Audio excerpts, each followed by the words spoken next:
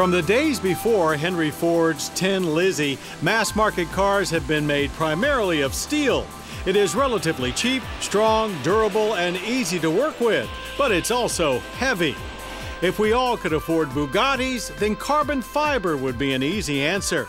It's half the weight of steel and 4 times stronger, but at $15 per pound, it's more than 3 times the cost. Aluminum is another light but more expensive alternative to steel, and upscale brands like Audi, Jaguar, and Land Rover have pioneered its use in the mass market. But now Ford is jumping on the aluminum bandwagon with its highest volume vehicle, the F-150.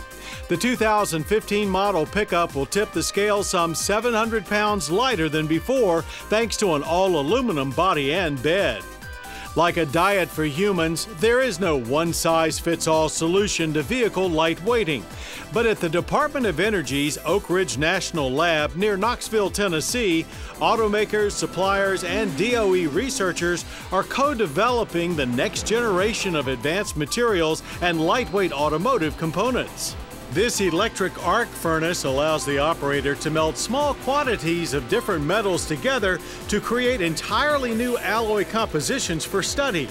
Nearby, the 1,000 degrees Celsius furnace and roller mill test the workability of the new metals as they are made into thinner sheets. Along with the development of new metal compounds comes the need to join them together.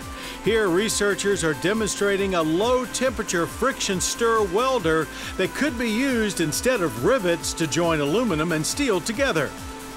Quality checking spot welds has always been a productivity killer on assembly lines. This automated infrared weld inspector can detect the heat signature of each weld as it is performed and determine if it's good or bad, then compensate with extra welds or adjust the welder settings on the fly. 70 years ago, scientists here were studying how to harness the energy in plutonium. But Oak Ridge is better known these days for studying the atomic structure of materials with the high-flux isotope reactor. Its dense neutron beam path is split among 13 specialized instruments used to validate the molecular and magnetic structure of various materials. This machine is designed to look inside alloys and parts that have actually been manufactured by various processes to understand at the atomic level what the strains and stresses are within the material. Using ordinary acrylic fiber like that used to make socks or sweaters, the team at Oak Ridge's carbon fiber facility has created a carbon filament with much of the same properties as the pure material, but at 1/3 of the cost. Winding repeatedly through 4 ovens, the white fiber is oxidized, then a blast in the 1,000-degree furnace vaporizes everything but the carbon.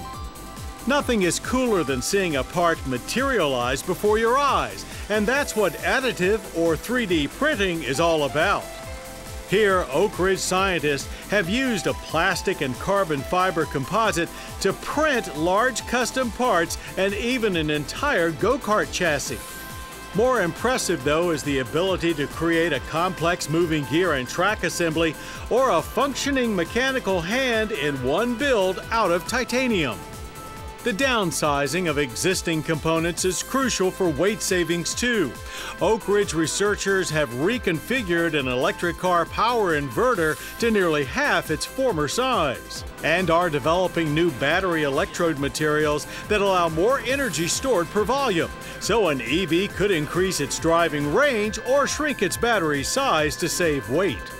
Now, we may not be 3D printing our own cars at home anytime soon, but with these advances in automotive materials engineering, Oak Ridge and the other DOE national laboratories are pointing us in the right light direction.